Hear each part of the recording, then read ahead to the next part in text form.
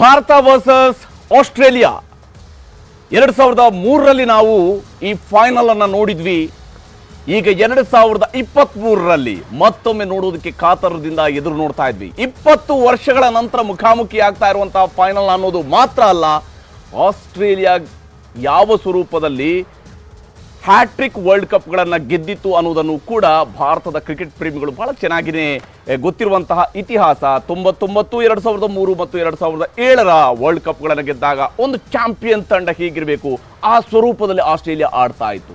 2023ರ world ಕಪ್ಗೆ ಬಂದಾಗ ಭಾರತವು ಕೂಡ ಅದೇ ಸ್ವರೂಪದಲ್ಲಿ ಒಂದು ಚಾಂಪಿಯನ್ ತಂಡ ಯಾವ ಸ್ವರೂಪದಲ್ಲಿ ಆಡ್ತಾ ಇದೆಯೋ ಆ ಮಟ್ಟಿಗಿನ ಪ್ರದರ್ಶನವನ್ನು ತೋರಿಸ ಬಂದಿದೆ. ಆದರೆ ಆಸ್ಟ್ರೇಲಿಯಾ ಬಹಳ ಕೆಟ್ಟ ಆರಂಭವನ್ನು ಈ ಬಾರಿಯ ವರ್ಲ್ಡ್ ಕಪ್ನಲ್ಲಿ ಶುರು ಮಾಡಿದರೂ ಕೂಡ ಆಸ್ಟ್ರೇಲಿಯಾ ಯಾವತ್ತು ನಾಕ್ಔಟ್ ಸ್ಟೇಜ್ಗೆ ಬಂದಾಗ, ಸೆಮಿಫೈನಲ್ ಫೈನಲ್ ಸ್ಟೇಜ್ಗೆ ಬಂದಾಗ ಆಲ್ ಟುಗೆದರ್ ಡಿಫ್ರೆಂಟ್ ಟೀಮ್ ಆಗಿ ಕಂಡು ಬರ್ತಾ ಇರುತ್ತೆ ಅನ್ನುವಂಥದ್ದು ಸಾಮಾನ್ಯವಾಗಿ ಕ್ರಿಕೆಟ್ನಲ್ಲಿ ಇರುವಂತಹ ಮಾತು.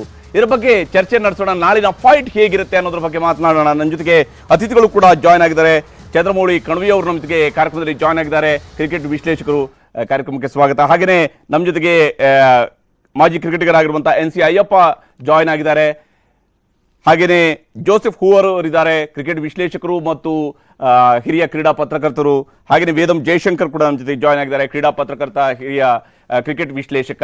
ನಾನು ಇಲ್ಲಿ ಚರ್ಚೆನ ಆರಂಭಿಸೋದಕ್ಕಿಂತ ಮುಂಚಿತವಾಗಿ ನೇರವಾಗಿ ನಿಮ್ಮನ್ನ ನರೇಂದ್ರ ಮೋದಿ ಸ್ಟೇಡಿಯಂಗೆ ಕರ್ಕೊಂಡು ಹೋಗ್ತೀನಿ. ಮೊಟೇರಾದಲ್ಲಿರುವಂತಹ ಅಹಮದಾಬಾದ್ನ ಮೊಟೇರಾ ಸ್ಟೇಡಿಯಂ ಕಡೆಗೆ ಹೋಗೋಣ. ಅಲ್ಲಿಂದ ನಮ್ಮ ಪ್ರತಿನಿಧಿ ಆಶಿಕ್ ನೇರ ಸಂಪರ್ಕದಲ್ಲಿ ಜಾಯ್ನ್ ಆಗಿದ್ದಾರೆ. ಆಶಿಕ್, ಯಾವ ಸ್ವರೂಪದಲ್ಲಿ ಕ್ರಿಕೆಟ್ ಹಬ್ಬಕ್ಕೆ ತಯಾರಿ ನಡೆದಿದೆ? ಹೆಂಗಿದೆ ವಾತಾವರಣ ಇವತ್ತಲ್ಲಿ?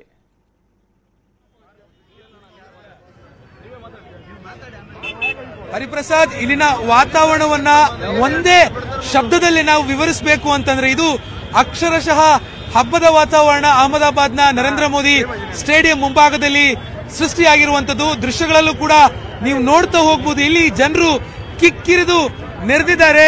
ಯಾವ ರೀತಿಯಾಗಿ ಇಲ್ಲಿ ಜನ ಬಂದು ನಿಂತಿದ್ದಾರೆ ಅಂತಂದ್ರೆ ನಾಳೆ ಏನೋ ಇಲ್ಲಿ ಒಂದು ಹಬ್ಬ ನಡೀತಿದೆ ಅನ್ನುವಂತ ರೀತಿಯಲ್ಲಿ ಒಂದು ವಾತಾವರಣ ಸೃಷ್ಟಿಯಾಗಿರುವಂತದ್ದು. ನಮ್ಮ ಕಡೆ ಊರ ಜಾತ್ರೆಗೆ ಹುಡುಗರು ಯಾವ ರೀತಿಯಾಗಿ ಸಂಭ್ರಮಿಸ್ತಾರೆ, ಯಾವ ರೀತಿಯಾಗಿ ಜಾತ್ರೆಯನ್ನ ಕೊಂಡಾಡ್ತಾರೆ, ಅದೇ ರೀತಿಯಲ್ಲಿ ಇಲ್ಲಿ ನಾಳಿನ ಇಂಡಿಯಾ ವರ್ಸಸ್ ಆಸ್ಟ್ರೇಲಿಯಾ ವಿಶ್ವಕಪ್ ಫೈನಲ್ ಪಂದ್ಯವನ್ನ ಸೆಲೆಬ್ರೇಟ್ ಮಾಡೋದಕ್ಕೆ ಜನರು ಸಿದ್ಧವಾಗಿರುವಂತದ್ದು. ಸೊ ಈಗ ನಮ್ಮ ಜೊತೆ ಮಾತನಾಡೋದಕ್ಕೆ ಇಲ್ಲಿ ಕರ್ನಾಟಕದಿಂದ ಬಂದಿರುವಂತಹ ಕ್ರಿಕೆಟ್ ಅಭಿಮಾನಿಗಳಿದ್ದಾರೆ, ಅವ್ರನ್ನ ಮಾತಾಡ್ಸೋಣ. ಸರ್, ನಾಳೆ ಇಂಡಿಯಾ ವರ್ಸಸ್ ಆಸ್ಟ್ರೇಲಿಯಾ, ಇಷ್ಟೂ ದಿನ ನಾವು ಸತತವಾಗಿ ಗೆಲ್ತಾ ಬಂದ್ವಿ. ಸೆಮಿಫೈನಲ್ ನಲ್ಲೂ ಕೂಡ ಬಹಳ ಅದ್ದೂರಿಯಾಗಿರುವಂತಹ ಪ್ರದರ್ಶನ. ಸೊ ನಾಳೆ ಒಂದು ಫೈನಲ್ ಎಂಡ್, ಅದು ನಾಳೆ ನಾವು ಗೆದ್ದೇ ಗೆಲ್ತೀವಿ. ನಾಳಿನ ಹೈ ವೋಲ್ಟೇಜ್ ಮ್ಯಾಚ್ ಅನ್ನ ನೋಡೋದಕ್ಕೆ ಬೆಂಗಳೂರಿಂದ ಬಂದಿದ್ದೀರಾ. ಸೊ ಏನ್ ಅನ್ಸುತ್ತೆ ಅಂತ? ಸರ್, ಆಬ್ವಿಯಸ್ಲಿ 20 ವರ್ಷ ಮುಂಚೆ ಇಂಡಿಯಾ ವರ್ಸಸ್ ಆಸ್ಟ್ರೇಲಿಯಾ ಇತ್ತು. 2003 ಅಂದ್ರೆ ಆಲ್ಮೋಸ್ಟ್ 20 ವರ್ಷ ಆಯಿತು. ಹಾಗಾಗಿ ಬ್ಯಾಂಗ್ಳೂರಿಂದ ನಾವು ಒಂದು 5 ಫ್ರೆಂಡ್ಸ್ ಬಂದಿದ್ದೀವಿ. ಬಹಳ ಜನ ಬಂದಿರ್ತಾರೆ. ಆದ್ರೆ ನೋಡೋಣ ನಾಳೆ ಏನಾಗುತ್ತೆ. ನಮ್ಮ ಇಂಡಿಯಾನೇ ಗೆಲ್ಲುತ್ತೆ ಆಲ್ಮೋಸ್ಟ್. ಇಲ್ಲೊಬ್ರು ವಿಶೇಷವಾಗಿರುವಂತಹ ವ್ಯಕ್ತಿ ಇದ್ದಾರೆ, ನಾವು ದೃಶ್ಯದಲ್ಲೂ ಕೂಡ ನಾವು ನೋಡ್ತಾ ಹೋಗ್ಬೋದು. ಇವರು ಇಲ್ಲಿನ ಅಹಮದಾಬಾದ್ನ ಲೋಕಲೈಟ್. ಇವರು ಸಂಪೂರ್ಣವಾಗಿ ತನ್ನ ಮೈಗೆ ನಮ್ಮ ತ್ರಿವರ್ಣ ಬಣ್ಣವನ್ನ ಪಂದ್ಯವನ್ನ ಫೈನಲ್ ಅನ್ನ ಸೆಲೆಬ್ರೇಟ್ ಮಾಡೋದಕ್ಕೆ ಬಂದಿರುವ. ಸೊ ಅವರ ಈ ಒಂದು ಹಣೆ ಮೇಲೆ ನಾವು ನೋಡಬಹುದು ಇಂಡಿಯಾ ಅಂತ ಏನ್ ಬರ್ದಿದೆ, ಇದು ಪರ್ಮನೆಂಟ್ ಟ್ಯಾಟೂ. ಅವರು ಪ್ರತಿದಿನನೂ ಕೂಡ ಅವರ ಹಣೆಯಲ್ಲಿ ಇದೇ ರೀತಿಯಾಗಿರುವಂತ ಇಂಡಿಯಾ ಅನ್ನುವಂತ ಒಂದು ಟ್ಯಾಟೂ ಅನ್ನ ಅವರು ಹಾಕಿಸ್ಕೊಂಡಿದ್ದಾರೆ. ಮತ್ತೊಂದು ಅಂದ್ರೆ ಈ ಒಂದು ಕ್ರಿಕೆಟ್ ಅನ್ನುವಂಥದ್ದು ಕೇವಲ ಒಂದು ಕ್ರೀಡೆಯಾಗಿ ಉಳಿದಿಲ್ಲ, ಅದು ಒಂದು ಧರ್ಮ ಆಗಿ ನಮ್ಮ ಆ ದೇಶದಲ್ಲಿ ಒಂದು ಪರಿವರ್ತನೆಗೊಳ್ತಾ ಇರುವಂತದನ್ನ ನಾವು ಪ್ರತಿದಿನ ಸಾಕ್ಷಿ ಆಗ್ತಾ ಇದ್ದೇವೆ. ಸೊ ಅದಕ್ಕೆ ಮತ್ತೊಂದು ಅಂದ್ರೆ ಉದಾಹರಣೆ ಅಂತಂದ್ರೆ ಇವ್ರನ್ನ ತಿರುಗಿಸಿ ನಿಲ್ಲಿಸ್ತೀನಿ ನೋಡಬಹುದು ನೀವು. ಇಲ್ಲಿ ನಮ್ಮ ಇಂಡಿಯನ್ ಆರ್ಮಿಗೂ ಕೂಡ ಅವರು ತನ್ನ ಮೈ ಅಂದ್ರೆ ಬೆನ್ನ ಮೇಲೆ ಒಂದು ಟ್ಯಾಟೂ ಅನ್ನ ಹಾಕಿಸಿ ಆ ಒಂದು ಟ್ರಿಬ್ಯೂಟ್ ಅನ್ನ ಕೊಡುವಂತ ಕೆಲಸ ಮಾಡಿದ್ದಾರೆ. ಸೊ ಅವ್ರನ್ನ ಮಾತಾಡ್ಸೋಣ, ಅವ್ರು ಏನ್ ಹೇಳ್ತಾ ಇದ್ರು ಅನ್ನೋದ್ರ ಬಗ್ಗೆ. ಭಾಯ್ ಸಾಬ್, ಕಲ್ मैच होने वाला है विश्व कप फाइनल, वो सिर्फ एक मैच नहीं है कल का, वो त्योहार का तरह आप इधर सेलिब्रेट कर रहे हैं, क्या कहना चाहेंगे आप? मेरा नाम अरुण हरियाणी है, मैं अहमदाबाद गुजरात का हूँ. मैं हर बार जब भी नरेंद्र मोदी स्टेडियम में मैच होता है मैं आता हूँ. कल का जो माहौल रहेगा ना 2023 में ऐसे नया एक इतिहास बन जाएगा. सभी की सभी मैच आप देखो इंडिया जीत रही है.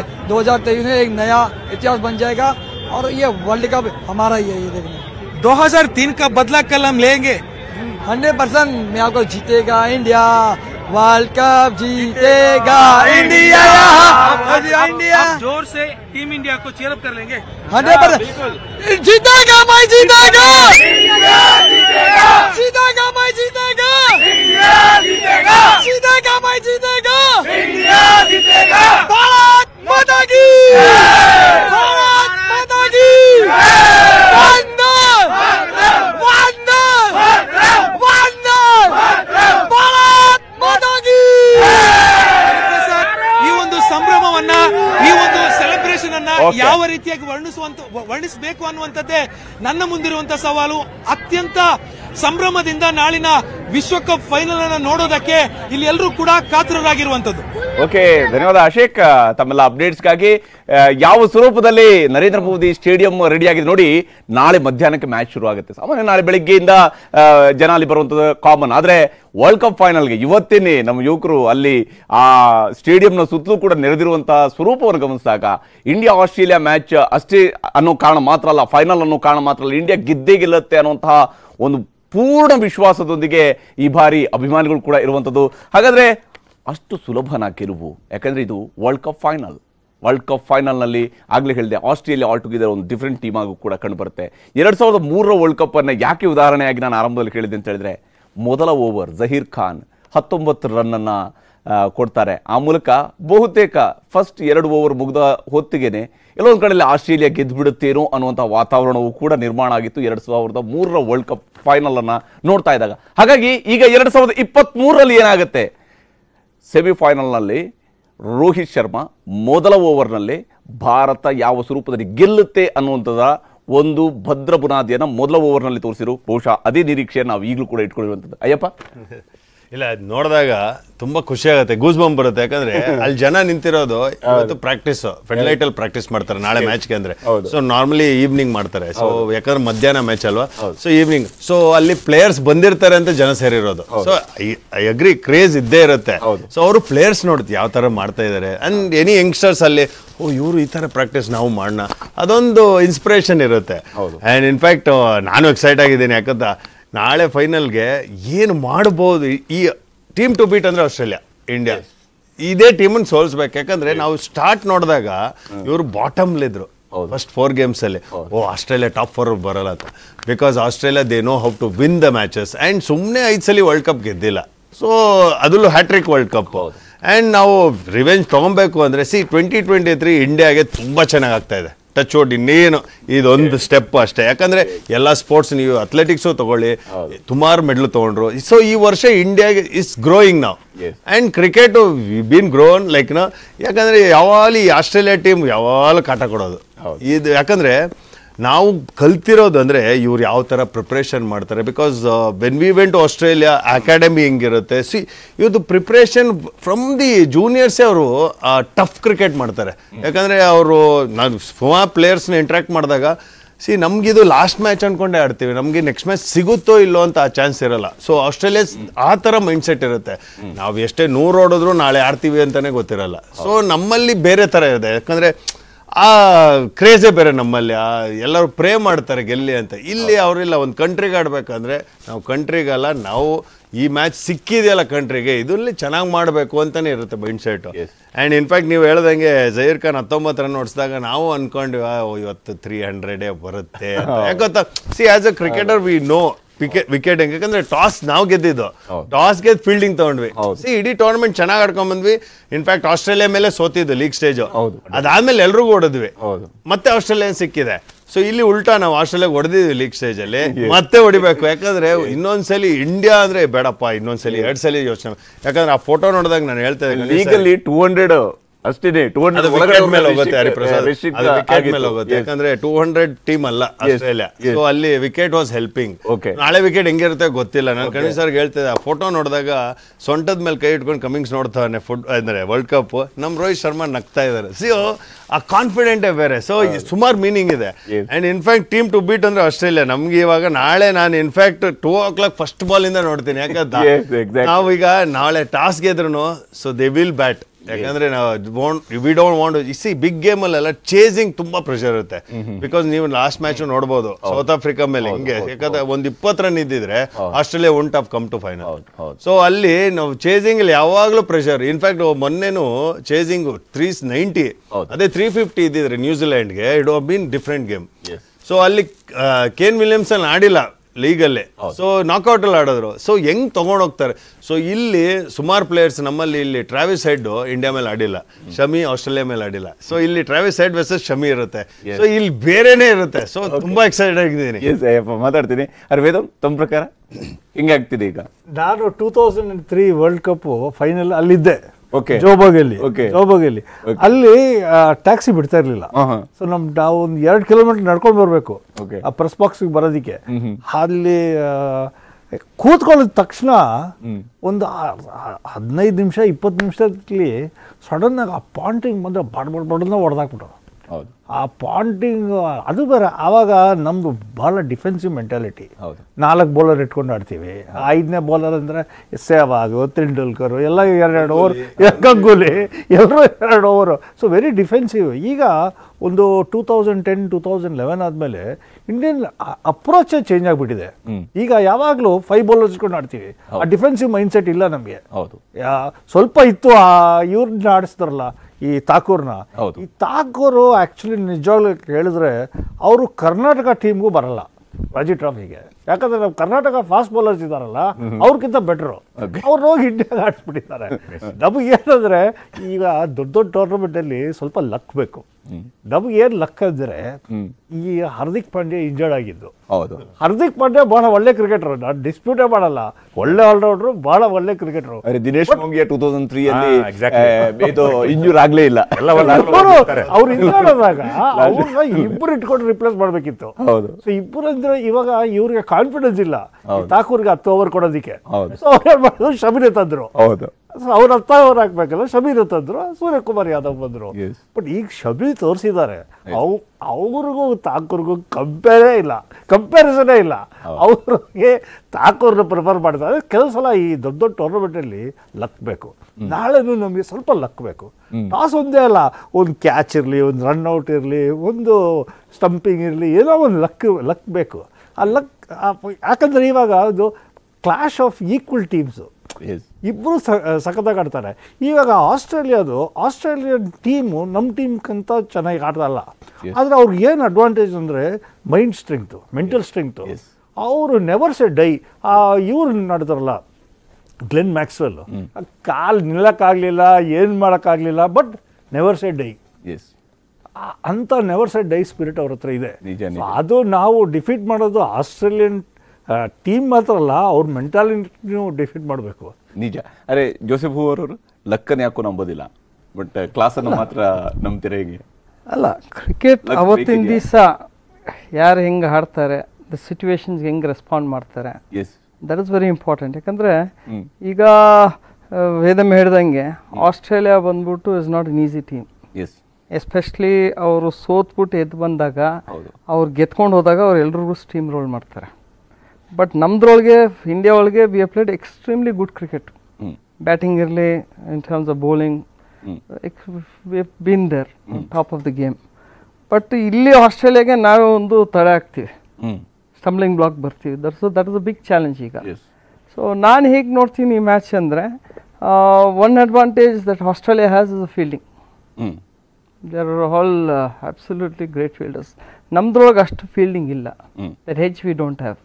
ನಮ್ದ್ರೊಳಗೆ ಈಗ ನೋಡಿ, ಯಾರೋ ಫೀಲ್ಡಿಂಗ್ ಮಾಡಬೇಕಂದ್ರೆ ನಿಮಗೆ ಶುಭ್ಮನ್ ಗಿಲ್, ವಿರಾಟ್ ಕೊಹ್ಲಿ, ಜಡೇಜಾ, KL ರಾಹುಲ್ ಅದು wicket keeper. ಮಿಕ್ಕಿದೆಲ್ಲ we are not having that agility, speed ಇಲ್ಲ, ರಿಫ್ಲೆಕ್ಸಸ್ ಇಲ್ಲ. ಸೊ ಅಲ್ಲಿಗೆ ಅವ್ರಿಗೆ ಹೆಜ್ಜಿದೆ. ಇನ್ ಗೇಮ್ ಟು ಗೇಮ್ ಹೋದರೆ, ಪ್ಲೇಯರ್ ಟು ಪ್ಲೇಯರ್ ಹೋದರೆ we are equal. But as Vedam says, mental toughness ಅವ್ರ ಕಡೆ ಇದೆ. ಆ್ಯಂಡ್ ನಾನು ನೋಡಿರೋ ಅವ್ರ ಕ್ರಿಕೆಟು ಹೇಗೆ ಇದೆ ಅಂದರೆ, ದೇ ಬ್ರಿಟಿಲ್ ಆಲ್ಸೋ.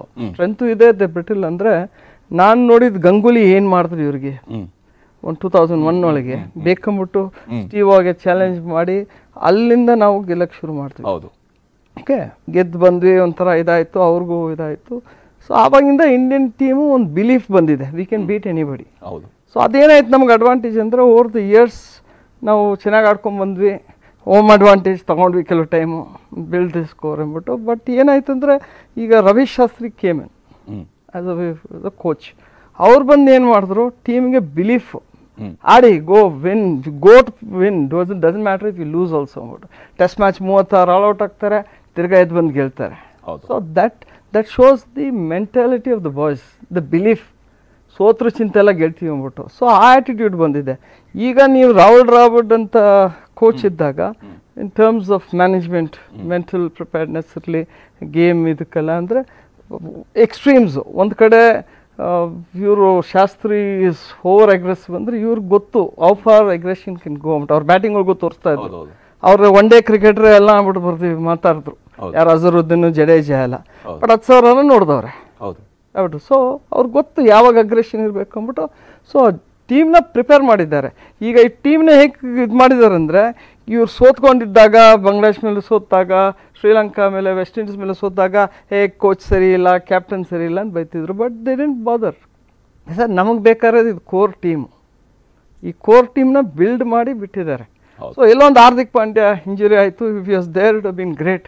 ಬಟ್ ಆ ಶಾರ್ದೂಲ್ ಠಾಕೂರ್ ವೇದಮ್ ಹೇಳ್ದಂಗೆ ಇವನ್ ಇವರು ಒಪ್ಕೋತಾರೆ ಕಣ್ವಿನು, ಅವ್ರು ಬ್ಯಾಟಿಂಗ್ ಆಲ್ರೌಂಡ್ರ, ಫೀಲ್ಡಿಂಗ್ ಆಲ್ರೌಂಡ್ರ ಗೊತ್ತಾಗ್ತಿಲ್ಲ, ಫೀಲ್ಡಿಂಗೂ ಬರಲ್ಲ.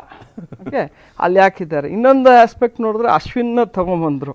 ಸೊ ವಿ ಆರ್ ಶೋಯಿಂಗ್ ನಮ್ಮ ಇಂಡಿಯನ್ ಕ್ರಿಕೆಟ್ ಹೋಗಿ ನಮ್ಗೆ ಏನೇ ಸೌಕಾರ ಇದ್ರು, ದಿಮಾಗ್ ಇದ್ರು, ನಮಗೆ we don't have replacement for Hardik Pandya, we don't have replacement even for Akshar Patel. So ಎಲ್ಲೋ ಒಂದು ಕಡೆ ಅಲ್ಲಿ ನಮಗೆ ಹತ್ಲಾಡುತ್ತೆ. So for so good. ಈಗ we been playing brilliant cricket thanks to Rohit giving us the start, plus the way Shreyas is playing, Kohli is playing, Shubman Gill is playing and KL Rahul ಎಲ್ಲ ಆಡ್ಬೇಕಾದ್ರೆ ನಾವು ಇನ್ನೂ Jadeja we have seen only in 2 matches action. ಹೌದು, ಈ is also capable, is a match winner. So ಈ situations we have been enjoying that. But ನಾಳೆ it is gonna to be a different ball game, it's a mental game ಅಲ್ಲಿ. S, ಖಂಡಿತ ಹೊರವರು ಮಾತಾಡ್ತೀನಿ. ನಾನು ಕಣವೀಶ್ವರ ಜೊತೆ ಮಾತನಾಡ್ತೀನಿ, ಮತ್ತಷ್ಟು ಡೀಟೇಲ್ ಆಗಿ ಮಾತಾಡೋಣ. ಯಾವ ರೀತಿಯಾಗಿ, ಹೌದು ಮೈಂಡ್ ಗೇಮ್ ನಿಜ, ಆದರೆ ಸ್ಟೀವ್ ವಾ, ರಿಕ್ಕಿ ಪಾಂಟಿಂಗ್, ಮೈಕಲ್ ಕ್ಲಾರ್ಕ್ ಅದೇ ಸ್ವರೂಪದಲ್ಲಿದೆ. ಪ್ಯಾಟ್ ಕಮಿನ್ಸನ್ ಕೂಡ ನೋಡೋದಕ್ಕೆ ಸಾಧ್ಯ ಆಗುತ್ತಾ? ಯಾವ ಸ್ವರೂಪದಲ್ಲಿದೆ ಆಸ್ಟ್ರೇಲಿಯಾ ತಂಡ? ಅದರ ಬಗ್ಗೆ ಕೂಡ ಚರ್ಚೆ ಮುಂದುವರಿಸೋಣ. ಚಿಕ್ಕ ಬ್ರೇಕ್ ನಂತರ. ಇಂಡಿಯಾ ಫೈನಲ್ ತಲುಪಿರೋದು ಎಲ್ರಿಗೂ ಖುಷಿಯಾದ ವಿಷಯ, ಸಂತೋಷದ ವಿಷಯ. ಯಾಕಂದ್ರೆ ಇವ್ರು ಆಡಿರೋ 10 ಮ್ಯಾಚ್ ಬಹಳ ಕನ್ವಿನ್ಸಿಂಗ್ ಆಗಿ ಅವರು ಗೆದ್ದಿದ್ದಾರೆ. ನಮ್ಗೆ ಬಹಳ ಖುಷಿ ಆಯಿತು, ತುಂಬ ಹೆಮ್ಮೆ ಅಂತ ಅನಿಸ್ತು. So India was Australia finals match. So India ಕಪ್ನ ಗೆದ್ಕೊಂಡು ಬರಲಿ ಅಂತ ನಾನು ದೇವರಿಗೆ ಪ್ರಾರ್ಥನೆ ಮಾಡ್ತೀನಿ. ನಾವೆಲ್ಲರೂ ಸಪೋರ್ಟ್ ಮಾಡ್ತೀವಿ. India keep rocking, all the best, good luck. India finals reach ಆಗಿದೆ, ಅದನ್ನು ಒಂದು ಮ್ಯಾಚ್ ಸೋಲ್ದೇನೆ ಬಂದಿದ್ದಾರೆ. ಈ ಸತಿ ಅಂತೂ ವಿನ್ ಆಗೋದು ಗ್ಯಾರಂಟಿ ಬಿಡಿ. ನಾನಂತೂ sweet box ಇಟ್ಕೊಂಡೇನೆ ಕೂತಿರ್ತೀನಿ, match full cheer ಮಾಡ್ತಾ ನೋಡ್ತೀನಿ. ನೀವು ಕೂಡ ಮ್ಯಾಚ್ ಅನ್ನ ನೋಡಿ ಇಂಡಿಯಾ ಟೀಮಿಗೆ ಫುಲ್ ಚಿಯರ್ ಮಾಡೋಣ.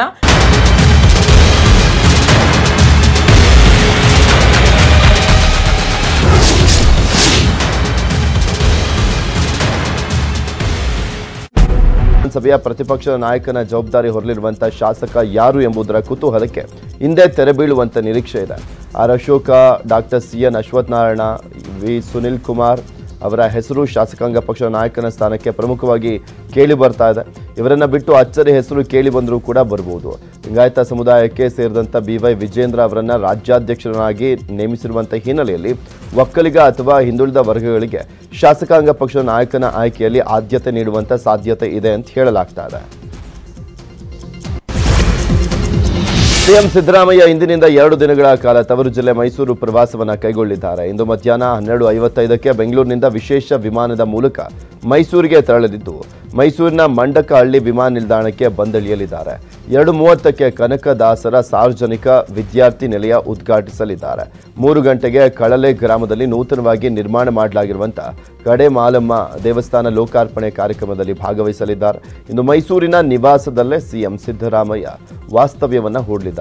ನಾಳೆಯೂ ವಿವಿಧ ಕಾರ್ಯಕ್ರಮಗಳಲ್ಲಿ ಸಿಎಂ ಭಾಗವಹಿಸಲಿದ್ದಾರೆ. ಸಿಎಂ ಸಿದ್ದರಾಮಯ್ಯ ಅವರ ಪುತ್ರ ಡಾಕ್ಟರ್ ಯತೀಂದ್ರ ಲಿಸ್ಟ್ ಬಗ್ಗೆ ಮಾತನಾಡಿರುವಂಥ ವಿಡಿಯೋ ಒಂದು ರಾಜಕೀಯ ಬಿರುಗಾಳಿಯನ್ನು ಸೃಷ್ಟಿ ಮಾಡಿದೆ. ಯತೀಂದ್ರ ಲಿಸ್ಟ್ ಬಗ್ಗೆ ಸಿಎಂ ಸಿದ್ದರಾಮಯ್ಯ ಸ್ಪಷ್ಟನೆಯನ್ನು ಕೊಟ್ಟಿದ್ದಾರೆ. ಯತೀಂದ್ರ ವರ್ಗಾವಣೆ ಬಗ್ಗೆ ಮಾತಾಡಿಲ್ಲ, ಅವರು CSR ಫಂಡ್ ಬಗ್ಗೆ ಮಾತಾಡಿರೋದು ಅಂತ ಸಿಎಂ ಸಿದ್ದರಾಮಯ್ಯ ಸ್ಪಷ್ಟನೆಯನ್ನ ಕೊಟ್ಟಿದ್ದಾರೆ. ನನ್ನ ರಾಜಕೀಯ ಜೀವನದಲ್ಲಿ ವರ್ಗಾವಣೆ ದಂಧೆ ಮಾಡಿಲ್ಲ, ವರ್ಗಾವಣೆ ದಂಧೆ ಮಾಡಿದರೆ ರಾಜಕೀಯದಿಂದ ನಿವೃತ್ತಿ ಆಗ್ತೇನೆ ಅಂತ ಸಿದ್ದರಾಮಯ್ಯ ಹೇಳಿದರು.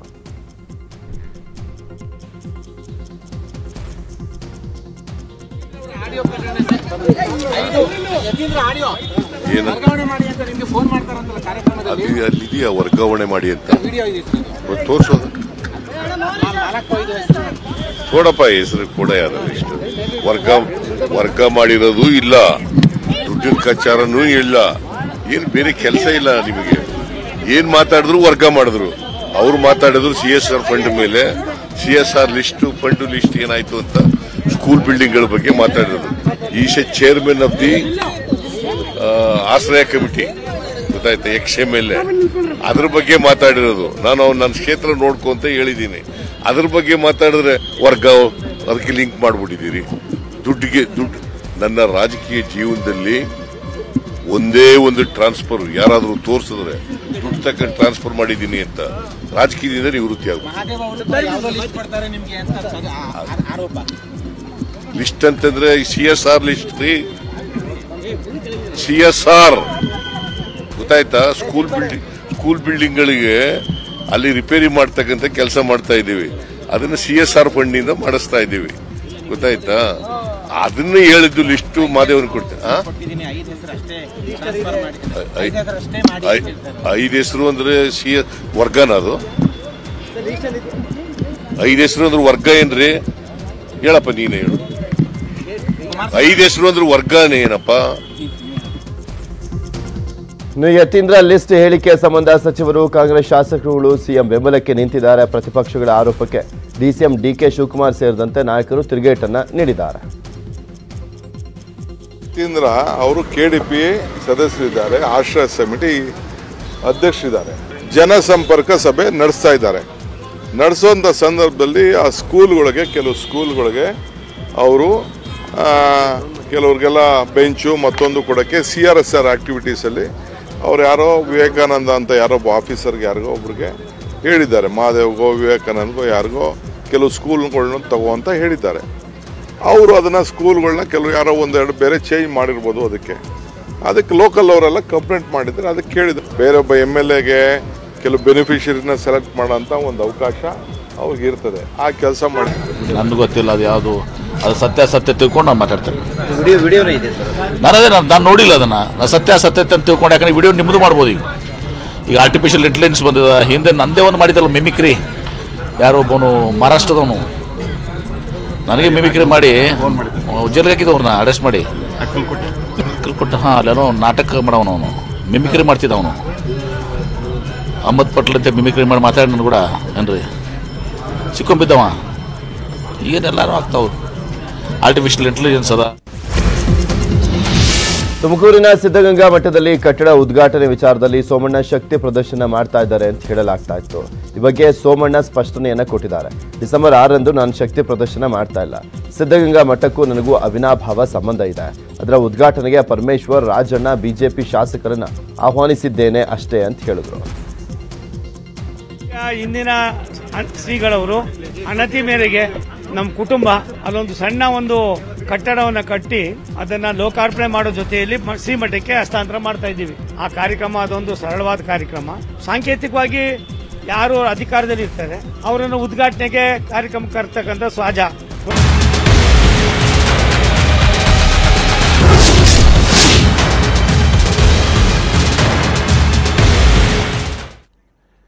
ಮೃಗಂತ್ರ ಮತ್ತೊಮ್ಮೆ ಸ್ವಾಗತ.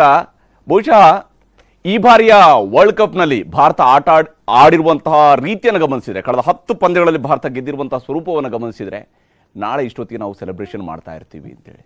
ಅದು ಚೇಸಿಂಗ್ ವಿಚಾರದಲ್ಲಿ ಬಂದಾಗಲಾಗಿರ್ಬೋದು ಅಥವಾ ಫಸ್ಟ್ ಬ್ಯಾಟಿಂಗ್ ಮಾಡಿದಂಥ ವಿಚಾರದಲ್ಲಾಗಿರ್ಬೋದು. ಅಷ್ಟೂ ಪಂದ್ಯಗಳಲ್ಲಿ ಬಹುತೇಕ ಭಾರತ ಮೊದಲ ಇನ್ನಿಂಗ್ಸ್ ಯಾರೇ ಮಾಡಿರಲಿ ಭಾರತ ಗೆದ್ದಿದೆ ಅಥವಾ ಗೆಲ್ಲುತ್ತೆ ಅನ್ನೋದು ವಿಶ್ವಾಸವನ್ನು ಮೂಡಿಸಿತ್ತು. ನಾಳೆ ಅದೇ ನಿರೀಕ್ಷೆಯನ್ನು ನಾವು ಕೂಡ ಇಟ್ಕೊಂಡಿರುವಂಥದ್ದು. ಕಣವರೇ, ತಾವೇನು ಹೇಳ್ತೀರಿ? ಯಾವ ಸ್ವರೂಪದಲ್ಲಿ? ಅಲ್ಲ, ಆಶಿಕ್ ನಿಮ್ಮ ಪ್ರತಿನಿಧಿ ಅಲ್ಲಿ ಹೋಗಿ ಜನರನ್ನ ಅಂದ್ರೆ ವೇದಮ್ಮ ಹೇಳಿದ್ರು, ಅಂದ್ರೆ ಪ್ಲೇಯರ್ಸ್ ನೋಡಕ್ ಬಂದಿದಾರಂತ. ಬಟ್ ಇದು ಇವತ್ತು ಆಪ್ಷನಲ್ ಹೆಚ್ಚಿತ್ತು, ಅದಕ್ಕೆ ಜಾಸ್ತಿ ಜನ ಬಂದಿಲ್ಲ.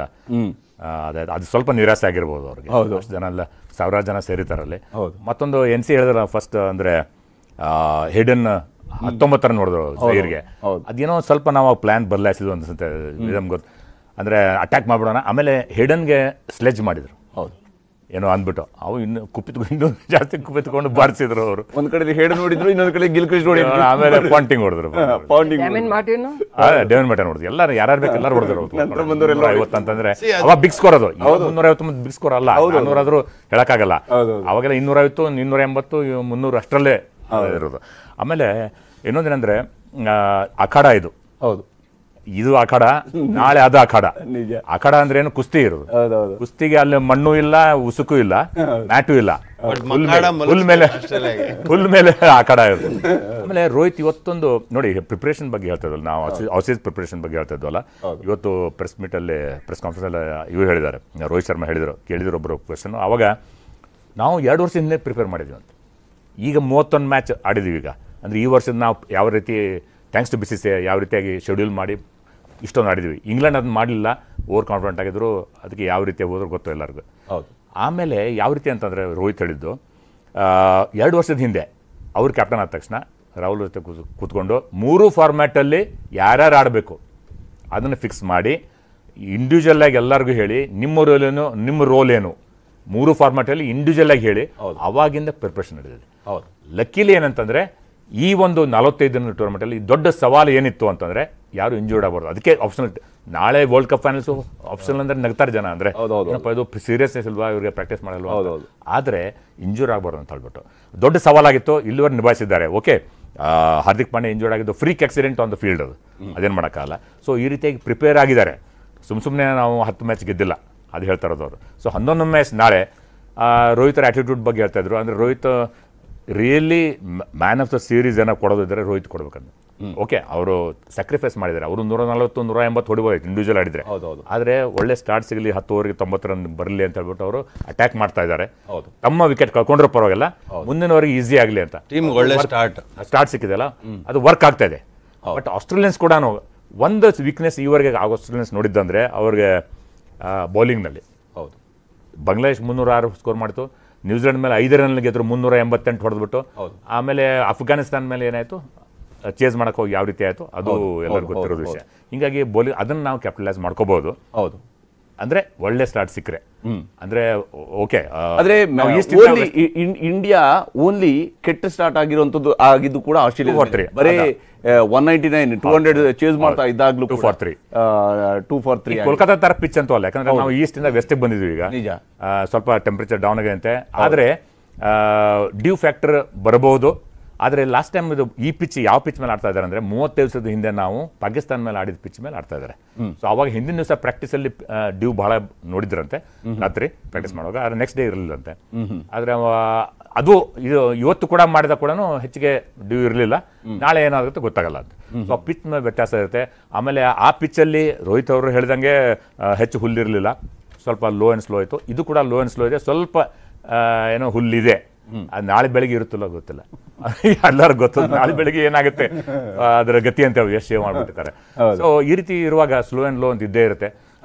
ನನಗೂ ಜೋಸೆಫ್ಗೆ ಪ್ರತಿದಿನ ಅದೇ ಗಲಾಟೆ ಅಂದರೆ ನಾವು ಅಶ್ವಿನ್ ಆಡಿಸ್ಬೇಕಂತ. ಅವರು ಅಶ್ವಿನ್ 15 ಬಂದಿದ್ದೆ ದೊಡ್ಡ ತಪ್ಪು ಅಂತ ಹೇಳ್ತಾರೆ. ಯಾಕಂದ್ರೆ ಅವ್ರಿಗೇನು ನೋಡಿ, ಮೊನ್ನೆ ಸೌತ್ ಆಫ್ರಿಕಾ ಮೇಲೆ ಕೂಡ ಅವರು 10 ಓವರ್ಸಲ್ಲಿ 18 for 2 ಅಂದ್ರೆ ಕಂಡೀಷನ್ಸ್ ಯುಟಿಲೈಸ್ ಮಾಡ್ಕೊಂಡ್ರು. ಸ್ಟಾರ್ಕ್ ಆಗಲಿ, ಹೇಸಲ್ವುಡ್ ಆಗಲಿ, ಕಮಿನ್ಸ್ ಆಗಲಿ, ಸ್ಲೋಯೆಸ್ಟ್ ಸ್ಟಾರ್ಟ್ ಒಂಥರ 10 ಓವರ್ ಅವ್ರು ಹೊಡೆದಿದ್ದೇನೋ 6 ಓವರ್ 60 ರನ್. ಹೌದು, ಅದನ್ನ ಟ್ರಾವಿಸ್ ಹೆಡ್ ಅವ್ರು ಕೂಡ, ಟ್ರಾವಿಸ್ ಹೆಡ್, ವಾರ್ನರ್. ನಾನೇನು ಹೇಳ್ತೇನೆ ಅಂದ್ರೆ ಅಶ್ವಿನ್ಗೆ ಆಡಿಸ್ಬಿಟ್ಟು ಸಿರಾಜ್ ಲೆಫ್ಟ್ ಹ್ಯಾಂಡರ್ಸ್ ಅವ್ರಿಗೆ ಸ್ಟಾರ್ಟ್ ಕೊಡಬಾರ್ದು. ಪವರ್ ಪ್ಲೇ ಅಲ್ಲೇ ಅಶ್ವಿನ್ ಬೋಲಿಂಗ್ ಮಾಡೋದು. ಯಾಕಂದ್ರೆ ನಾ ಹೇಳೋದಂದ್ರೆ ಕನ್ವಿಗೂ ನನಗೆ ಇದು ನಡೀತಾನೆ ಇದೆ. ನಾ ಹೇಳೋದು first of all Ashwin mentally not prepared for this team. ಈ ಗೇಮ್ ಕರ್ಕೊಂಡ್ಬಂದ್ರು ಬಿಕಾಸ್ ಆಫ್ ರೀಪ್ಲೇಸ್ಮೆಂಟ್. ಇದು ಲೇಟ್ ಥಿಂಕಿಂಗ್, ಏನೋ ಲೆಫ್ಟ್ ಹ್ಯಾಂಡರ್ಸ್ ಬಂದ್ರೆ ಏನ್ ಮಾಡ್ತೀವಿ ಅಂದ್ಬಿಟ್ಟು. But Ashwin mentally was prepared, physically prepared. First match ಆಡಿಸ್ತಾರೆ, ಅವ್ರ ಗ್ರೌಂಡ್ ಹೋಗಿ ಆಡ್ತಾರೆ. ಸೊ ಟೀಮ್ ಮ್ಯಾನೇಜ್ಮೆಂಟ್ ಕಾನ್ಫಿಡೆನ್ಸ್ ಇಲ್ಲ whether he's going to deliver ಅಂದ್ಬಿಟ್ಟು. And if you look at how Ashwin is going about, and he's enjoying himself. He knows he's not playing. He wants to be cheering up the team. ನೆನ್ನೆ bowling batting full ಮಾಡಿದ್ದಾರೆ Yeah. Nets ಅಲ್ಲಿ ಮಾಡಲಿ. ಮತ್ತೆ Okay. We'll be happy if he can win the match for us. We welcome that. But na ಹೇಳೋದು, if you had to look at what we can do the next tournament. ಇಲ್ಲ, ಅಶ್ವಿನ್ ಆಡ್ಸಿದ್ರೆ ಯಾರನ್ನ ಕೂರಿಸ್ತೀರಾ? ಸಿರಾಜ್ ಕೂರಿಸ್ತಾರೆ. ಇವಾಗ 2 fast bowler ಇಟ್ಕೊಂಡು ಒಂದು ಫೈನಲ್ಗೆ ಹೋದ್ರೆ ಒಬ್ರು break down ಆದ್ರೆ ಯಾರು ನಿಮ್ದು? ಇಲ್ಲ, ಒಂದ್ ನಿಮಿಷ, 1 fast bowler, 3 spinners plus Virat Kohli, ಹಂಗಾಗ್ಬಿಡತ್ತೆ ನಿಮ್ ಟೀಮು. ಇಲ್ಲ, ಯಾರು ಬೇಕಂದ್ರೆ ಬ್ರೇಕ್ ಡೌನ್ ಆಗ್ಬೋದು, ಆದ್ರೆ 2 ಫಾಸ್ಟ್ ಬೌಲರ್ಸ್ ಇರ್ತಾರೆ. ಈಗ you cannot play final with 1 fast bowler, ಅದು ಚಾನ್ಸೇ ಇಲ್ಲ. ಎಲ್ಲ ಕಡೆನೂ ಓಡಿಸ್ಕೊಳ್ಬಿಲ್ಲ ಇವ್ರೆ. ಸರ್ ಹೇಳ್ದಂಗೆ ಅಶ್ವಿನ್ ಆಡ್ಸಿದ್ರೆ ಬ್ಯಾಟಿಂಗು ಇದೆ, ಒಂದು ಕುಶನ್ ಇರುತ್ತೆ, ಡೌನ್ ದ ಆರ್ಡರ್ ಬರಲ್ಲ. ಬಂದರೆ ಜಡೇಜಾ ಅಶ್ವಿನ್ ಒಂದು ಪಾರ್ಟ್ನರ್ಶಿಪ್ ಬರ್ಬೋದು. ಮುಂಚೆ ಈ ಡಿಫೆನ್ಸಿವ್ ಮೂವ್ಸ್ ಇರ್ತಾ ಇತ್ತು, ಇವಾಗ ಡಿಫೆನ್ಸಿವ್ ಮೂವ್ ಇಲ್ಲ. Aggressive with fight. I agree sir.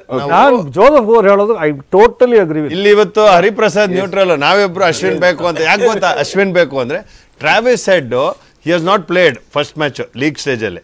he is a left hander again. Warner and ಇವರೇ ಸ್ಟಾರ್ಟ್ ಕೊಡ್ತಾ ಇರೋದು ಆಸ್ಟ್ರೇಲಿಯಾಗೆ. ಬಟ್ ನಾವು ಮೊನ್ನೆ ಮ್ಯಾಚ್ ನೋಡಿದಾಗ ಕನ್ವಿ ಸರ್ ಹೇಳಿದಾಗ ಅವರು 60 ರನ್ಸ್, ಇವರು 10 overs 18 for 2, ಇವರು ಸ್ಟಾರ್ಟಿಂಗೇ ಹೊಡೆದಾಗ್ಬಿಟ್ರು. ಯಾಕಂದ್ರೆ ಡಿಫೆನ್ಸಿ ಆಡಿದ್ರೆ ಅಲ್ಲಿ ವಿಕೆಟ್ ಬೀಳೋ chance. So they become aggressive.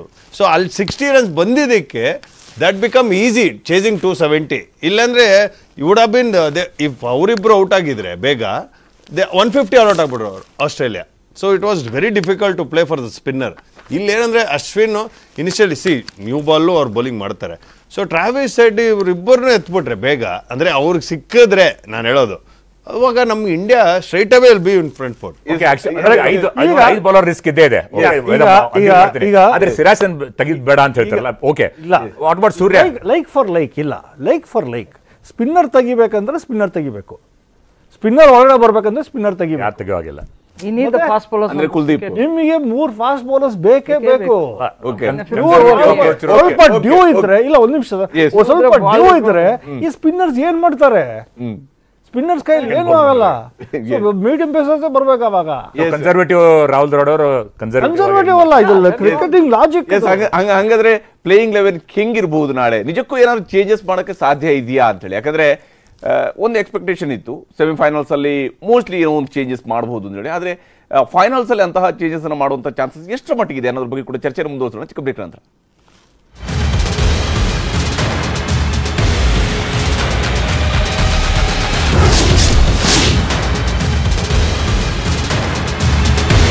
ಮನಸ್ಸಿದ್ರೆ ಮಾರ್ಗ ಅವರನ್ನು ಕರೆದಿದ್ದೀನಿ, ನಮ್ಮ ರಾಜಣ್ಣವ್ರನ್ನು ಕರೆದಿದ್ದೀನಿ, MP Basavaraj ಕರೆದಿದ್ದೀನಿ, local MLA Suresh ಗೌಡ್ರು ಕರೆದಿದ್ದೀನಿ, ಜ್ಯೋತಿ ಗಣೇಶನ್ ಕರೆದಿದ್ದೀನಿ, ಇಬ್ಬರು ವಿಧಾನ ಪರಿಷತ್ತಿನ ಸದಸ್ಯರು ವೈ ನಾರಾಯಣ ಸ್ವಾಮಿ ಮತ್ತೆ ಚಿದಾನಂದ, ಇವರೆಲ್ಲರೂ ಕೂಡ ಎಲ್ಲ ಪಾರ್ಟಿ. ಬಿಜೆಪಿ ನೂತನ ರಾಜ್ಯಾಧ್ಯಕ್ಷ BY ವಿಜೇಂದ್ರ ರಾಜ್ಯದ ವಿವಿಧ ಮಠಗಳಿಗೆ ಭೇಟಿಯನ್ನು ನೀಡ್ತಾ ಇದ್ದಾರೆ. ನಿನ್ನೆ ಯಾದವ ಮಠ, ಮುರುಘಾ ಮಠ, ಮಾದರ ಚೆನ್ನಯ್ಯ ಗುರುಪೀಠಕ್ಕೆ ಹೋಗಿ ಮಠಾಧೀಶರನ್ನ ಭೇಟಿ ಮಾಡಿ ಆಶೀರ್ವಾದವನ್ನು ಪಡೆದರು. ಈ ವೇಳೆ ಮಾತಾಡಿದಂಥ ವಿಜೇಂದ್ರ ಮುಂದಿನ MP ಎಲೆಕ್ಷನ್ ಅಲ್ಲಿ 28 ಕ್ಷೇತ್ರಕ್ಕೆ 28 ಕ್ಷೇತ್ರವನ್ನು ಗೆಲ್ಲಬೇಕು, ಇದಕ್ಕಾಗಿ ನಮ್ಮ ಪಕ್ಷದ ಕಾರ್ಯಕರ್ತರಿಗೆ ಶಕ್ತಿ ತುಂಬುವಂತ ಕೆಲಸವನ್ನು ಮಾಡ್ತೀನಿ ಅಂತ ಹೇಳಿದರು. ಸ್ಪಷ್ಟವಾಗಿ ಹೇಳಿದ್ದೇನೆ, ಮುಂದಿನ ಲೋಕಸಭಾ ಚುನಾವಣೆ 28 ಕ್ಷೇತ್ರಕ್ಕೆ 28 ಕ್ಷೇತ್ರಗಳನ್ನು ಕೂಡ ಭಾರತೀಯ ಜನತಾ ಪಾರ್ಟಿ ಗೆಲ್ಲಬೇಕು. ನರೇಂದ್ರ ಮೋದಿಜಿಯವರ ಕೈಯನ್ನು ಬಲಪಡಿಸಬೇಕು. ರಾಜ್ಯದಲ್ಲಿ ಒಂದು ಹೊಸ ಇತಿಹಾಸವನ್ನು ಸೃಷ್ಟಿ ಮಾಡಬೇಕು. ನಾನು ತಮಗೆ ಹೇಳಿದ್ರೆ ಇದು ತಮಾಷೆ ಅಂತ ಅನ್ನಿಸ್ಬೋದು. ಹಿಂದೆ ಯಡಿಯೂರಪ್ಪನವರ ಅಧಿಕಾರ ಅವಧಿಯಲ್ಲಿ 20ಕ್ಕೂ ಹೆಚ್ಚು ಕ್ಷೇತ್ರಗಳನ್ನ ಗೆಲ್ತೇವೆ ಅಂತ ಹೇಳಿದಾಗ ಯಾರು ನಂಬಿರಲಿಲ್ಲ. ಇದನ್ನು ಸಹ ನಾನು ಹೇಳಬೇಕಾದ್ರೆ ಒಬ್ಬ ರಾಜ್ಯದ ಅಧ್ಯಕ್ಷನಾಗಿ ಬಹಳ ಜವಾಬ್ದಾರಿಯುತವಾಗಿ ನಾನು ಈ ಮಾತನ್ನು ಹೇಳ್ತಾ ಇದ್ದೇನೆ. 28ಕ್ಕೆ 28 ಕ್ಷೇತ್ರಗಳನ್ನ ಗೆಲ್ಲುವ ನಿಟ್ಟಿನಲ್ಲಿ ನಾನು ಕಾರ್ಯೋನ್ಮುಖ ಆಗ್ತೇನೆ. ಒಂದು ದಿನನೂ ಸಹ ಮನೆಯಲ್ಲಿ ಕೂರಿದ್ದೇನೆ. ರಾಜ್ಯಾದ್ಯಂತ ಪ್ರವಾಸ ಮಾಡಿ ಎಲ್ಲ ಜಿಲ್ಲೆಗಳಿಗೆ, ತಾಲೂಕುಗಳಿಗೆ ಭೇಟಿಯನ್ನು ಕೂಡ ನಾನು ವಿಜೇಂದ್ರ ಬಿಜೆಪಿ ರಾಜ್ಯಾಧ್ಯಕ್ಷರಾಗಿ ಆಯ್ಕೆಯಾಗಿದ್ದು ಕುಟುಂಬ ರಾಜಕಾರಣ ಅಂದಿದ್ದಂಥ ಪ್ರಿಯಾಂಕ್ ಖರ್ಗೆ ಹೇಳಿಕೆಗೆ ಶ್ರೀರಾಮುಲು ತಿರುಗೇಟನ್ನ ಕೊಟ್ಟಿದ್ದಾರೆ. ಪ್ರಿಯಾಂಕ್ ಖರ್ಗೆ ಅವರದ್ದು ಕುಟುಂಬ ರಾಜಕಾರಣ ಅಲ್ವಾ? ತಂದೆ ಆಶ್ರಯದಲ್ಲಿ ಪ್ರಿಯಾಂಕ್ ಖರ್ಗೆ ಬೆಳೆದಿಲ್ವಾ ಅಂತ ಪ್ರಶ್ನೆಯನ್ನ ಮಾಡಿದ್ದಾರೆ.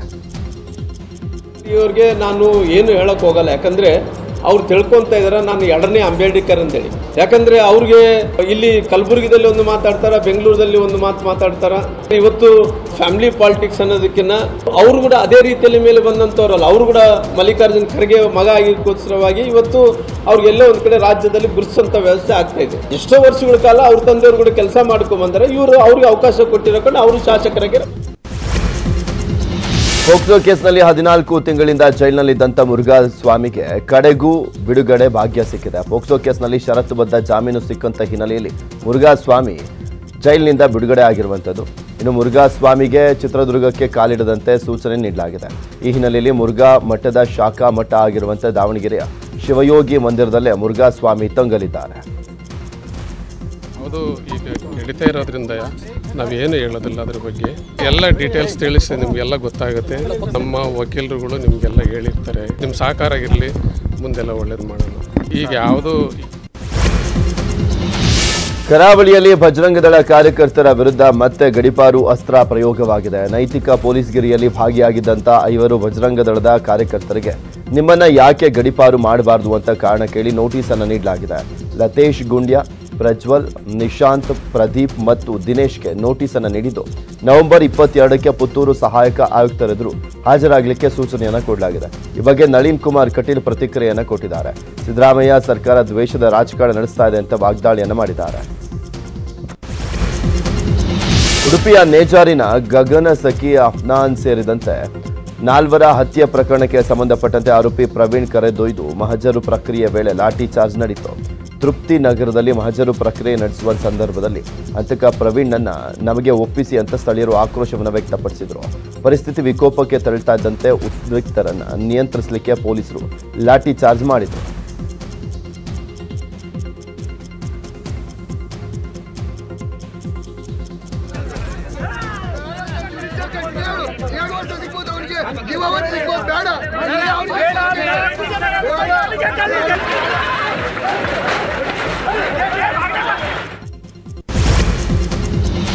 ಹಾಸನ ಜಿಲ್ಲೆ ಅಗಿಲೆ ಬಳಿಯ ಕುಂತಿ ಬೆಟ್ಟದಲ್ಲಿ ಭೀಕರ ಕೃತ್ಯವೊಂದು ನಡೆದಿದೆ. ಲವ್ ಬ್ರೇಕಪ್ ಹಿನ್ನೆಲೆಯಲ್ಲಿ ಪ್ರೇಯಸಿಯ ಕತ್ತು ಸೀಳಿ ಬರ್ಬರವಾಗಿ ಕೊಂದಿದ್ದಾನೆ ಪಾಪಿ ಪ್ರಿಯಕರ. 21 ವರ್ಷದ ಸುಚಿತ್ರ ಕೊಲೆಯಾದಂಥ ಯುವತಿ, 2 ಮೊಸಳೆ ಹೊಸಳ್ಳಿ ಇಂಜಿನಿಯರಿಂಗ್ ಕಾಲೇಜ್ನ ವಿದ್ಯಾರ್ಥಿಗಳು. ಇಬ್ಬರ ನಡುವೆ ಲವ್ ಬ್ರೇಕಪ್ ಆಗಿತ್ತಂತೆ. ಹೀಗಾಗಿ ಮಾತನಾಡಬೇಕು ಅಂತ ಕರೆಸಿ ಆಕೆಯ ಕತ್ತು ಸೀಳಿ ಕೊಂದಿದ್ದಾನೆ. ಈ ಸಂಬಂಧ ಪ್ರಿಯಕರ ತೇಜಸ್ನನ್ನ ಪೊಲೀಸರು ಬಂಧಿಸಿದ್ದಾರೆ. ಹಾಸನ ಗ್ರಾಮಾಂತರ ಪೊಲೀಸ್ ಠಾಣೆಯಲ್ಲಿ ಕೇಸ್ ದಾಖಲಾಗಿದ್ದು ಆರೋಪಿಯ ವಿಚಾರಣೆ ನಡೆದಿದೆ.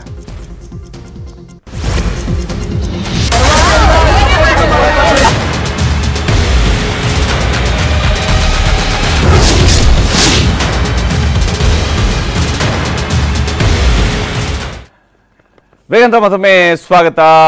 ನಾಳೆ ಫೈನಲ್ ಮ್ಯಾಚ್ನಲ್ಲಿ ಪ್ಲೇಯಿಂಗ್ 11 ಹೇಗಿರಬೇಕು, ಯಾವ ಸ್ವರೂಪದಲ್ಲಿ ಏನಾದ್ರು ಬದಲಾವಣೆ ಆಗೋದಕ್ಕೆ ಸಾಧ್ಯ ಇದೆಯಾ ಅಂತೇಳಿ. ಅಶ್ವಿನ್ಗೆ ಅವಕಾಶ ಸಿಗಬೇಕಾ, ಸಿಗಬಾರ್ದ? ಸಿಕ್ಕಿದ್ರೆ ಯಾರನ್ನ ರಿಪ್ಲೇಸ್ ಮಾಡಬಹುದು? ಕುಲ್ದೀಪ್ ಗೆ ರಿಪ್ಲೇಸ್ ಆಗಿ ಇಲ್ಲಿ ಅಶ್ವಿನ್ ಆಡಿಸೋದಕ್ಕೆ ಸಾಧ್ಯ ಆಗುತ್ತಾ, ಅಥವಾ ಸಿರಾಜ್ಗೆ ರಿಪ್ಲೇಸ್ ಮಾಡೋದಕ್ಕೆ ಸಾಧ್ಯ ಆಗುತ್ತಾ ಅನ್ನೋದ್ರ ಬಗ್ಗೆ ಕೂಡ ಚರ್ಚೆ ನಡೀತಾ ಇತ್ತು. ಅದನ್ನ ಚರ್ಚೆನ ಮುಂದುವರಿಸೋಣ.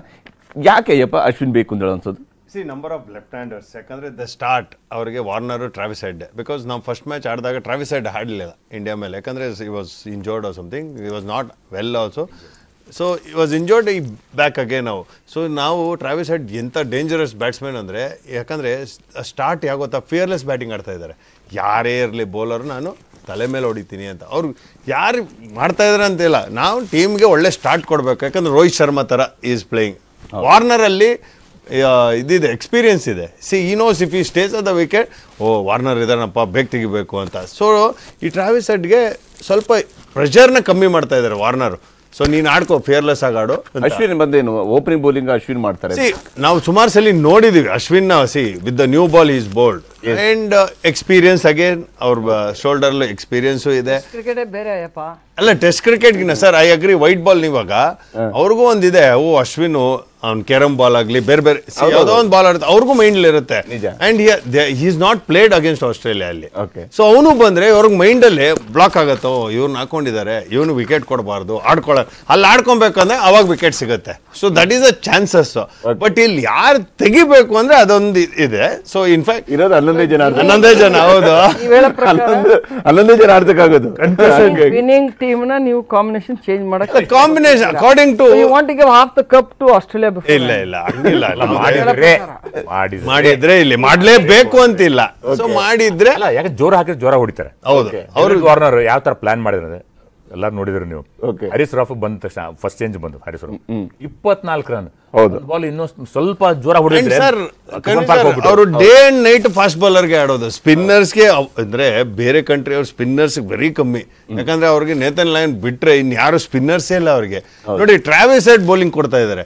Maxwell batsman who can bowl ಅಂತವ್ರು ಇದಾರೆ ಬೌಲರ್ಸ್. ಅವ್ರಿಗೆ ಜೆನ್ಯೂನ್ ಬೌಲರ್ಸ್ ಇಲ್ಲ ನ್ಯಾಥನ್ ಲೈನ್ ಬಿಟ್ರೆ. ಬಿಕಾಸ್ ಶೇನ್ ವಾನ್ ಮೆಗ್ಗಿಲ್ ಇವ್ರನ್ನೆಲ್ಲ ಬಿಟ್ರೆ ಬೇರೆ ಸ್ಪಿನ್ನರ್ಸೇ ಇಲ್ಲ.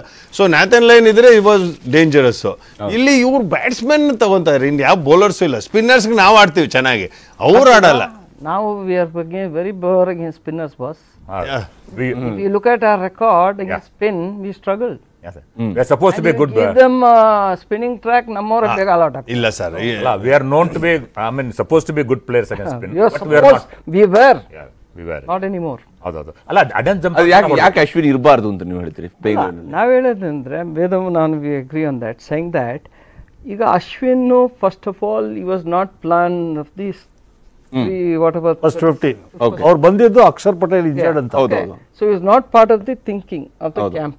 Like Rohit has spoken, saying that we planned this well ahead, but he was not there. And if he was there in the squad, they should have prepared him mentally. You're there in our mind, be ready. Not fit. History of Indian idರಲ್ಲಿ ಯಾರು ಹೇಳೋದಿಲ್ಲ. ಇನ್ನೊಂದು ಏನಂದ್ರೆ fitness ಇಲ್ಲ. So ಇದೆಲ್ಲ combination ಇರ್ಬೇಕಾದ್ರೆ we just said that first of all ನಮ್ಮ short ಇದಾಗಿರೋದು ಒತ್ತಡ ಆಗಿರೋದ್ರಿಂದ ಹಾರ್ದಿಕ್ ಪಟೇಲ್ಗೆ ನಾ ಹೇಳ್ದಂಗೆ ಮುಂಚೆ we don't have replacement. Akshar ಪಟೇಲ್ಗೂ replacement ಇಲ್ದಂಗೆ ಆಗ್ಬಿಟ್ಟಿದೆ ಇಂಡಿಯನ್ ಟೀಮು.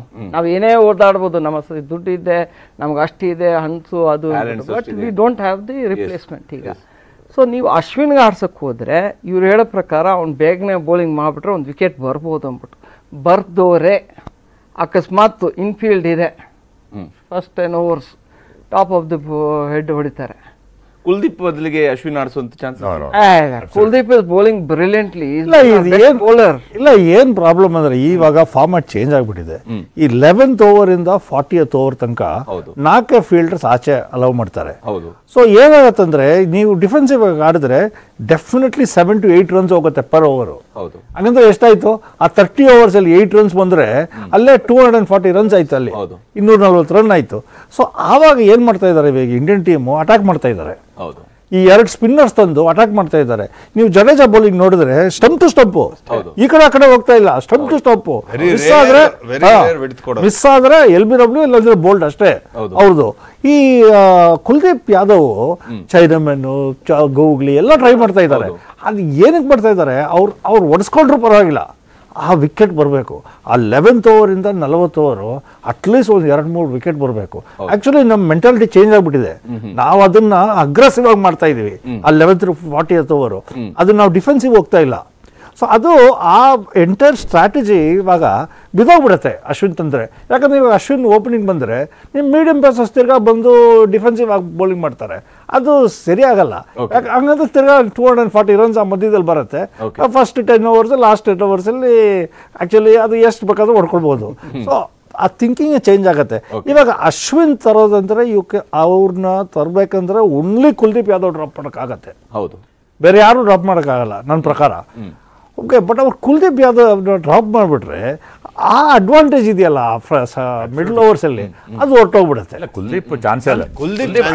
ಈಗ ಇಲ್ಲ, ಇವಾಗ ನೋಡಿ, ಇವಾಗ ಆಸ್ಟ್ರೇಲಿಯನ್ ಟೀಮ್ ನೋಡಿ, ಇಂಡಿಯನ್ ಟೀಮ್ ನೋಡಿ, ಯಾಕೆ ಎಫೆಕ್ಟಿವ್ ಅಲ್ಲ? ಬಿಕಾಸ್ ಸಿರಾಜ್ ಏನಕ್ಕೆ ಅಂದ್ರೆ ಇವ್ರು ಡೇ ಅಂಡ್ ನೈಟ್ ಫಾಸ್ಟ್ ಬೌಲರ್ಸ್ಗೆ ಆಡೋದು. ಇನ್ಫ್ಯಾಕ್ಟ್ ಎಷ್ಟು ಜೋರಾಗಿ ಆಗ್ತಾರೆ ಅಷ್ಟು ಈಚೆ ಹೊಡಿತಾರೆ ಆಸ್ಟ್ರೇಲಿಯನ್ಸ್. ಇನ್ಫ್ಯಾಕ್ಟ್ ಎನಿ ಟೀಮ್, ಇವಾಗ ಸೌತ್ ಆಫ್ರಿಕಾನು ತಗೊಂಡ್ರೆ ಬೇಡ, ಅಫ್ಘಾನಿಸ್ತಾನ್ ತಗೊಳ್ಳಿ, ಅವರು ಮೀಡಿಯಂ ಪೇಸ್, ಅವ್ರಿಗೂ ಸ್ಪಿನ್ನರ್ಸ್ ಇಲ್ಲ. ಯಾಕಂದ್ರೆ ಇಲ್ಲೇ ಈಗ ಒಂದು ಟೀಮ್ ಪ್ರಾಕ್ಟೀಸ್ ಮಾಡ್ಬೇಕಾದ್ರೆ ಅವ್ರಿಗೆ ಕ್ವಾಲಿಟಿ ಸ್ಪಿನ್ನರ್ಸ್ ಇಲ್ಲ, ಬರೀ ಈ ಫಾಸ್ಟ್ ಬೌಲರ್ಸ್ ಅಂದ್ರೆ they could with fast bowlers ಯಾರೇ ಹಾಕಿದ್ರು. ಸ್ಪಿನ್ನರ್ಸ್ ಇಲ್ಲ ಅಂದ್ರೆ ಸ್ಪಿನ್ನರ್ ಕಷ್ಟ ಆಗುತ್ತೆ, ಯಾಕಂದ್ರೆ ವೆರಿ ರೇರ್ ದೆ ಗೆಟ್. ಈಗ ನೇತನ್ ಲೈನ್ ಬಿಟ್ರೆ ಇನ್ಯಾರು ಸ್ಪಿನ್ನರ್ಸ್ ಇಲ್ಲ ಕ್ವಾಲಿಟಿ. ಸೊ ಫಾಸ್ಟ್ ಬೌಲರ್ಸ್ ಯಾಕಂದ್ರೆ ನಾವು ಸಿರಾಜ್ ನೋಡ್ದಂಗೆ ಇಲ್ ಗೆಟ್ 1 or 2 ವಿಕೆಟ್ಸ್, ಬಟ್ ಆ ರನ್ಸ್ ಕೊಡ್ತಾರಲ್ಲ ಅದೊಂದು 70. ಇವು ಮೊನ್ನೆ ಮ್ಯಾಚು ಅಷ್ಟೇ ಆಲ್ಮೋಸ್ಟ್ 75 ರನ್ಸ್ ಕೊಟ್ಟಿದ್ದಾರೆ 10 overs ಅಲ್ಲಿ. ಅಂಡ್ ಬುಮ್ರಾಗ್ ವಿಕೆಟ್ ಲೆಸ್ ನೋಡಿ. ಇನ್ಫ್ಯಾಕ್ಟ್ ಬುಮ್ರಾಗ್ ವಿಕೆಟ್ ಅವ್ರು ಆಡ್ಕೊಂಡ್ಬಿಡ್ತಾರೆ ಬುಮ್ರಾಗೆ. ಬೇರೆಯವ್ರಿಗೀಗ ಹೊಡೆಯೋಣ ಅಂದ್ರೆ ಟಾರ್ಗೆಟ್ ಮಾಡೋದು ಸಿರಾಜ್ಗೆ. They don't target for Shami also. Shami good with areas, they won't target. Target with Siraj. Mentally ಅವ್ರು ಇದಾಗ್ಬಿಟ್ರೆ ಸಿರಾಜ್ ಆಡ್ತಾ ಇಲ್ವಾ, ಮತ್ತೆ they will be again in thinking.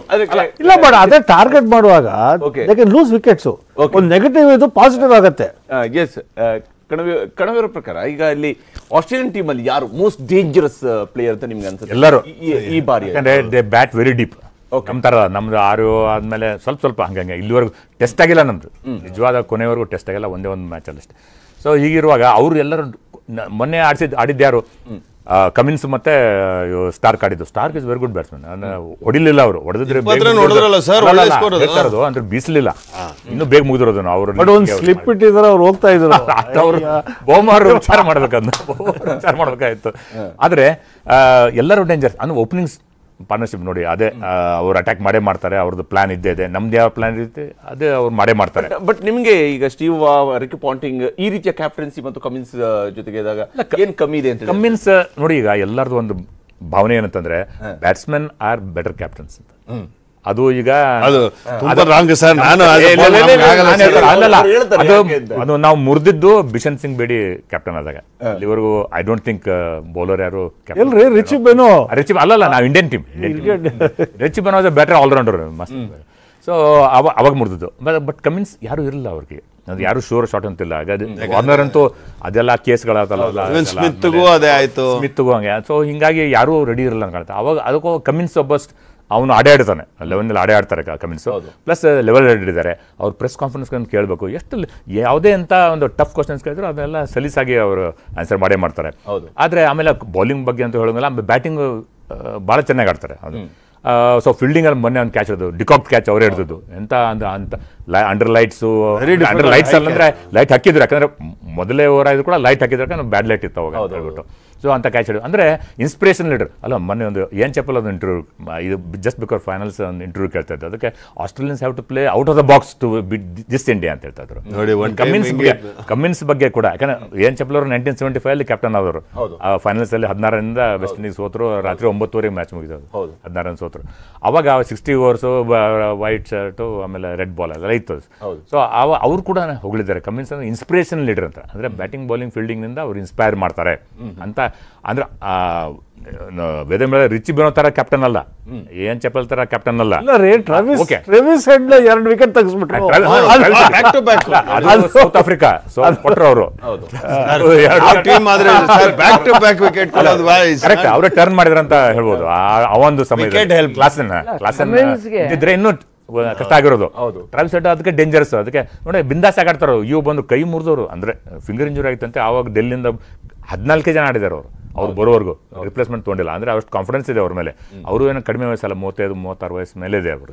ಅದೇ ಎಕ್ಸ್ಪೀರಿಯನ್ಸ್ ಇದೆ ಅಲ್ಲಿ ಅವರು. ಆಕ್ಚುಲಿ ಕ್ರಿಕೆಟ್ ಚೇಂಜ್ ಆಗ್ಬಿಟ್ಟಿದೆ ಈಗ. ಇವಾಗ ನಮ್ಮ ಇಂಡಿಯನ್ ಟೀಮ್ ನೋಡಿದ್ರೆ ಔಟ್ ಆಫ್ 11 10 ಜನ ಟೆಸ್ಟ್ ಪ್ಲೇಯರ್ಸ್. ಆ ಸೂರ್ಯಕುಮಾರ್ ಯಾದವ್ ಒಬ್ಬರೇ ಇಲ್ಲ. ಅದೇ ತರ Australia all the 11 test players.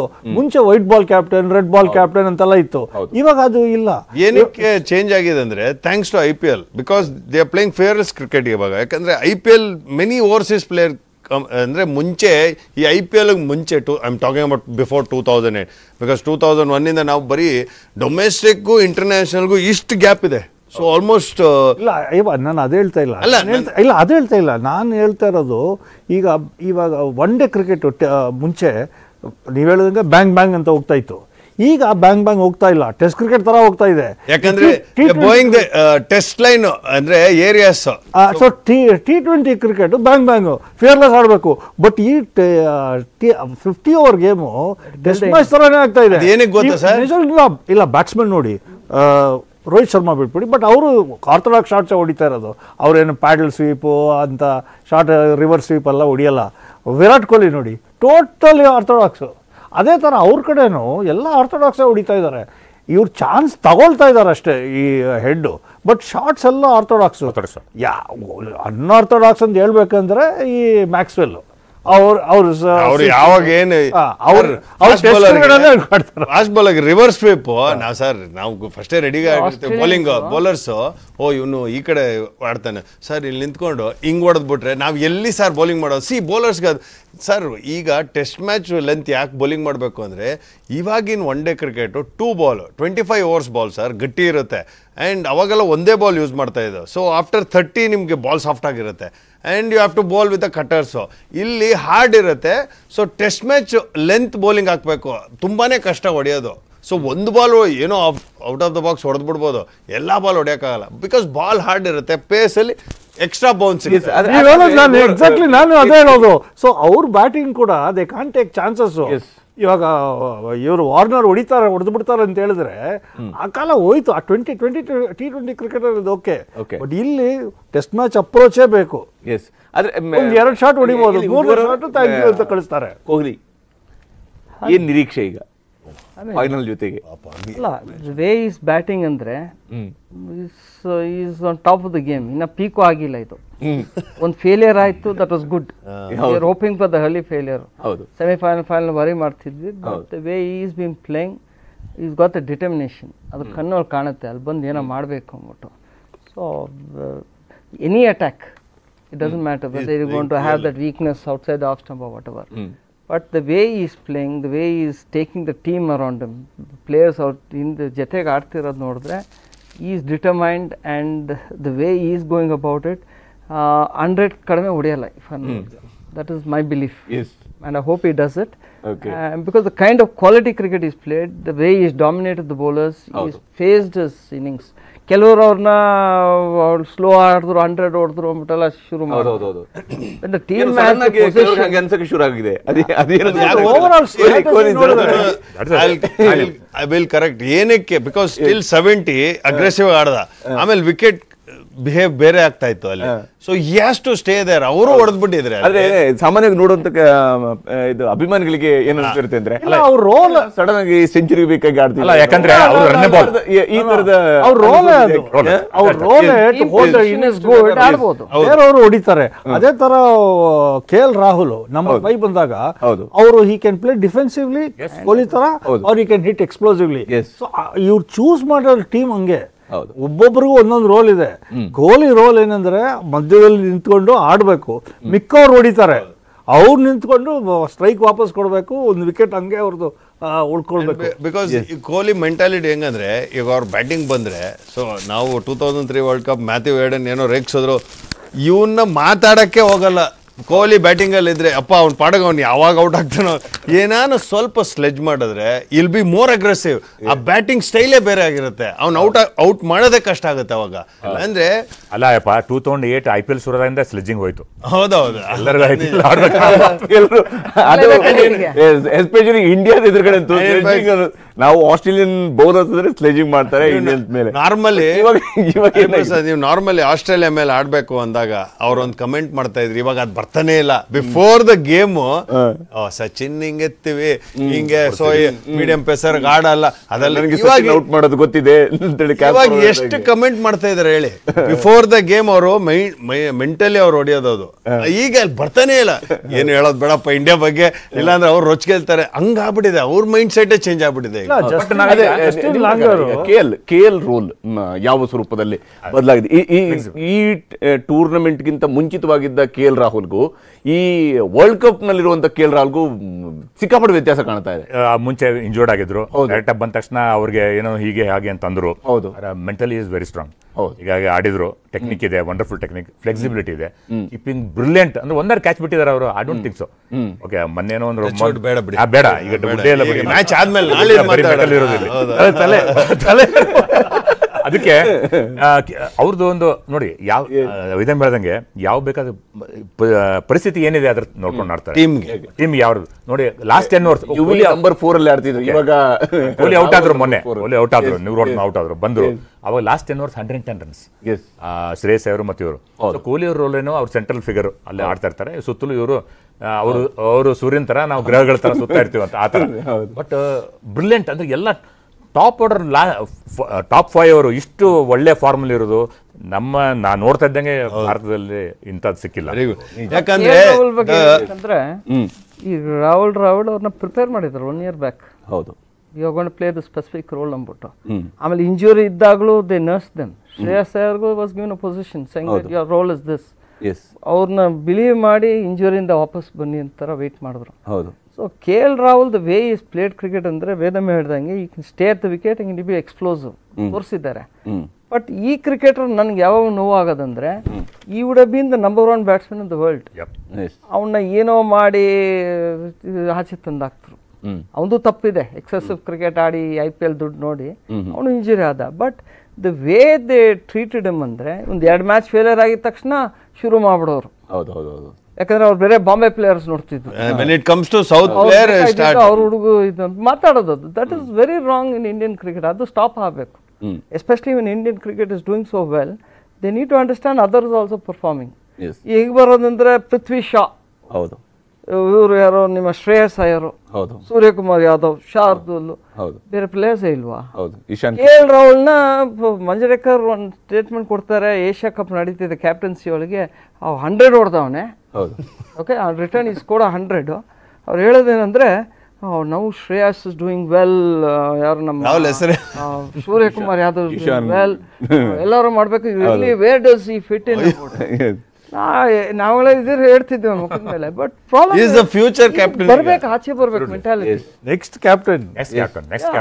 He was captain material is better than Rohit.